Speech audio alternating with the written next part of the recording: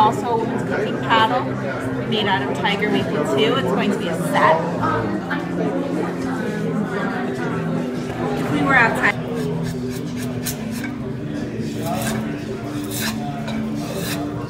Thanks, Kevin, for the very kind intro. Thank you to the Mashantucket Pequots. This would have been something to trade from England. Yes, this would have been from the English or the Dutch or the French would have traded for something like this.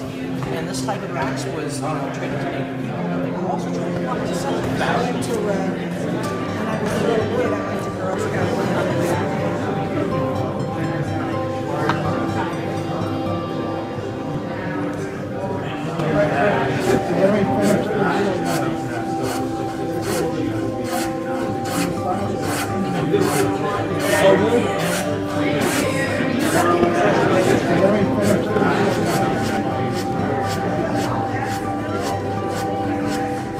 That starts at an angle and takes over some here if you want to.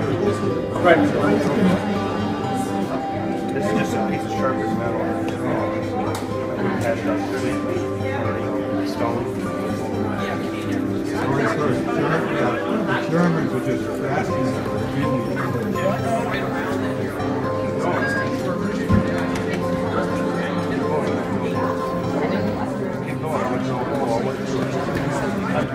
More of early 1700s, we lived in western Connecticut, so that's near the Housatonic River, like northern Fairfield, Litchfield County, where most of those places are settled early 18th century.